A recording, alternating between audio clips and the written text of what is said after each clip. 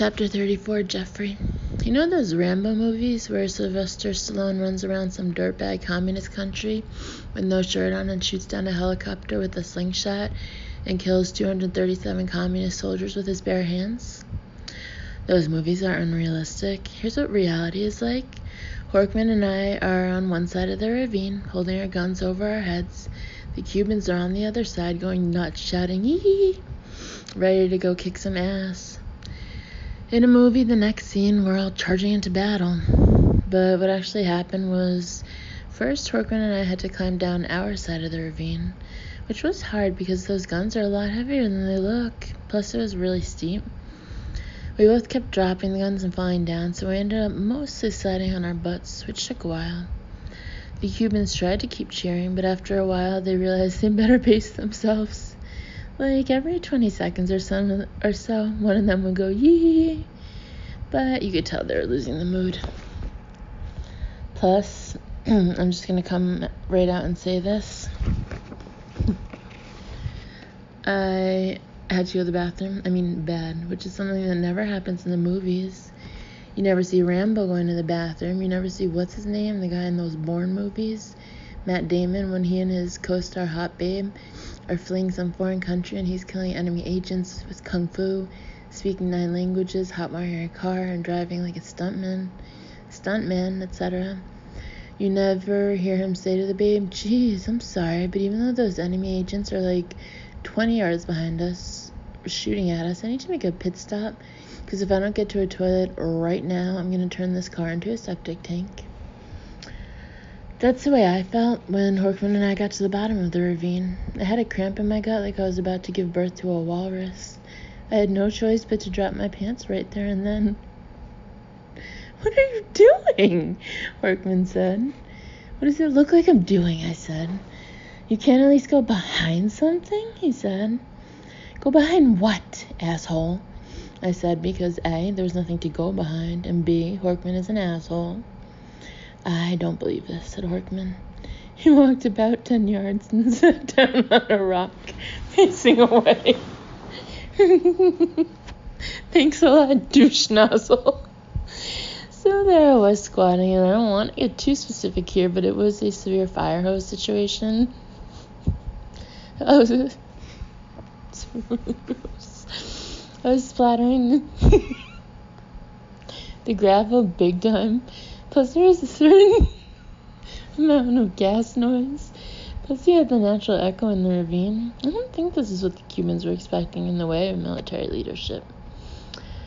I could hear them up there talking about me, and then one of them went, "Yee, yee," definitely sarcastically, and then they were all laughing. Assholes. Like they never had diarrhea in a ravine. I fire hosed for what I would say a good 3 minutes, off and on.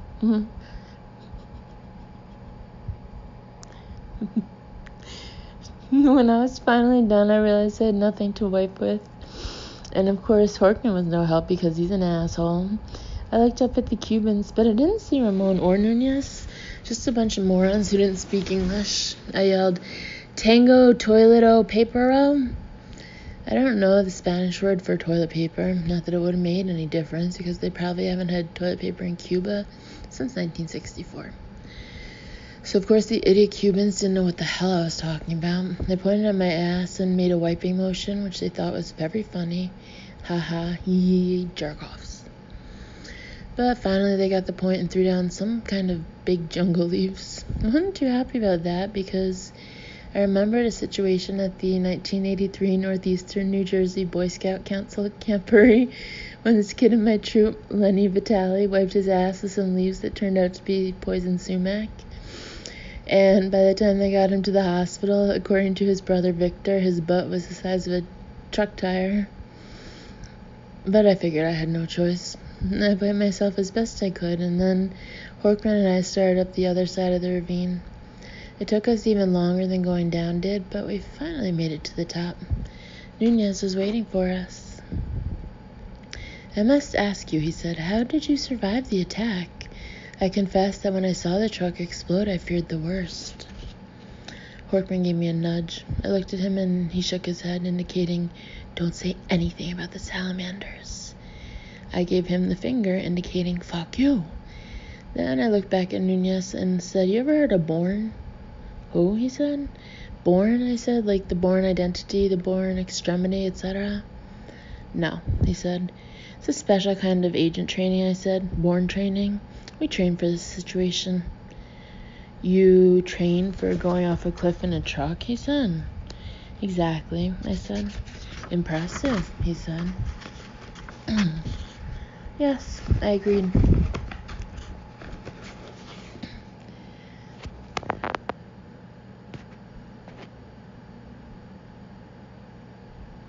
Ramon came out of the jungle and said, we must go. We have lost time. We got into a different truck, Ramon and Nunez in the front seat, Horkman and me behind them.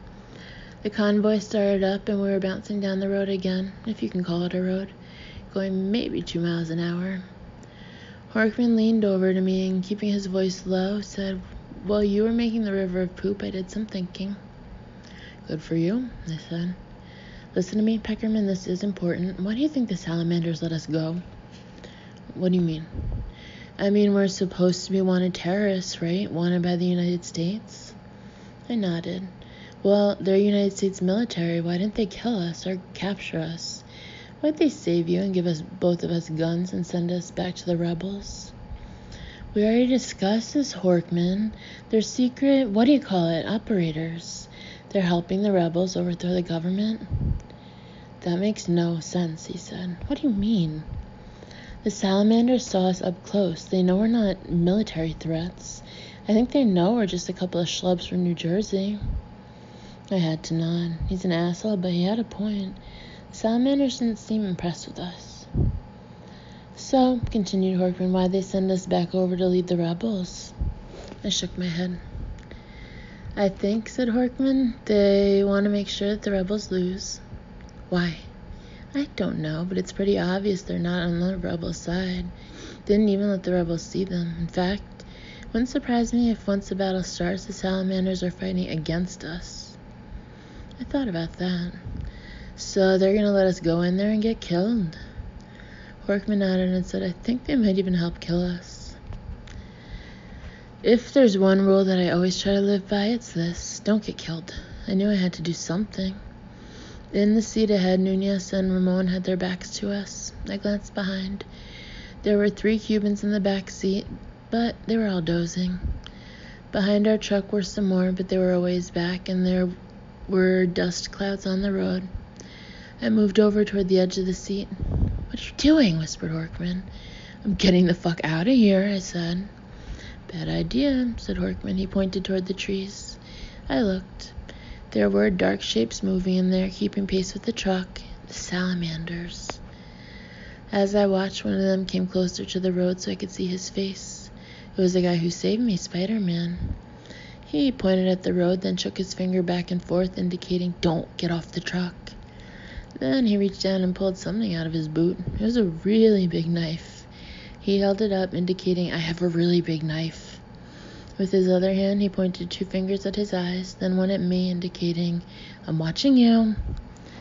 I slid back into the middle of the truck, leaned over, and put my head in my hands, indicating, fuck me.